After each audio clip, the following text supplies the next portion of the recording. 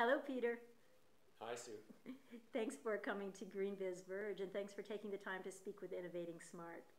Tell us, Peter, your full name, and tell us the sustainability-driven, innovative thing that you're involved with. My full name is Peter Ladner, and I'm here at the conference as a columnist for Business in Vancouver newspaper, but I also am on the board of a nonprofit called the Natural Step Canada.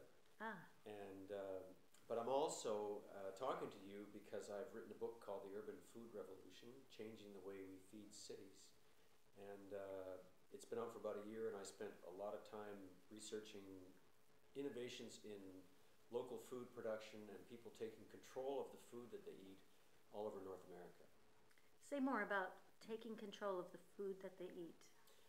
Well, as you may know, there's a lot of concern now about where our food's coming from, how it's being made, the poisons that are in it, how secure our supplies of food are, the impact of rising fuel costs on the cost of food.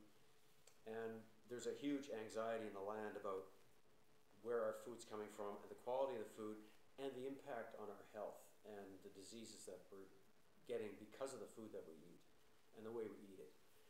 And as a result, people are taking food into their own hands, literally, and changing the way they buy, eat, grow food. And there's an explosion of interest in people growing their own food, sourcing food locally, finding out more about where the food came from, and trying to improve their health and strengthen their communities and make a lot of other improvement in cities and in the world through eating better. Now, how are people organizing around this? In many, many ways. Everybody makes choices about food every day. You vote with your fork. So we are all involved in food, in the politics of food. And what the people are doing is becoming aware of the food that they're eating and changing the food that they eat. So they're doing everything from becoming vegetarians to sourcing food locally. They buy at farmers markets. They buy directly from a farmer through buying a box of food that's delivered regularly once a week to their home. Or they're just in cities. We're changing regulations where people can now sell food out of their backyards. Restaurants are putting greenhouses on their roofs, and commercial enterprises are starting up with growing food in cities on rooftops. And there's just a wealth of things going on. People are using it as an economic development tool. And I was just fascinated with it. I have a background in civic politics. I was a city councillor in Vancouver for a couple of terms. And there aren't very many other issues where people who get food, when you get food right, all sorts of other things happen that are very positive. You build communities, you make communities safer, you make people eat better, they're healthier, they get to know their neighbors. How do communities become safer through food? If people are out growing food in boulevards, in community gardens, in their backyards, there are eyes and ears on the street, and that is a big way to reduce crime. Okay, so it's really about inhabiting the outdoor spaces is a piece of it.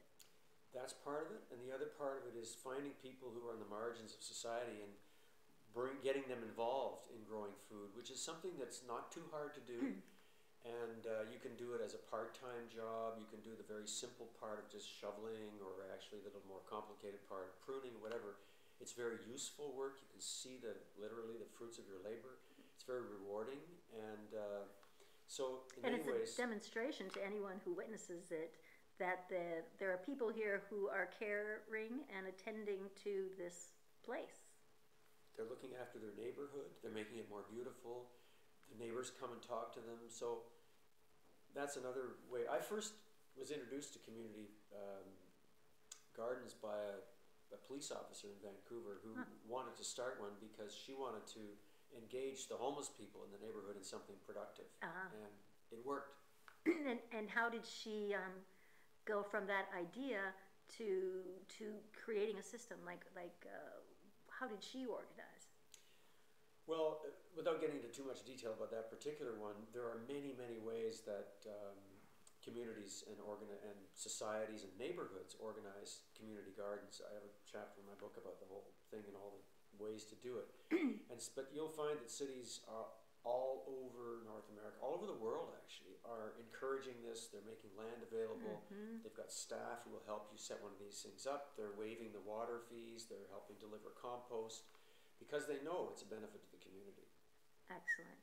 Now, is it okay if I show a picture of your Sure. book? That's fine. So, The Urban Food Revolution, Changing the Way We Feed Cities by Peter Ladner. I can't wait to get my copy, Peter. One last question for you. So do you have any other advice on how to, and any other additional words that you'd like to add to that?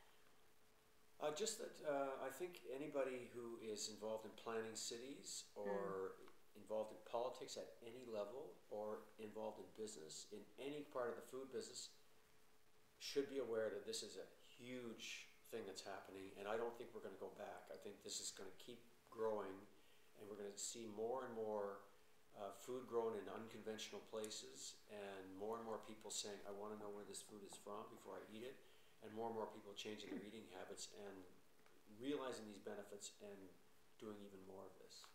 Excellent. Well, thank you so much, Peter, for taking the time to talk with us today. My pleasure, Sue.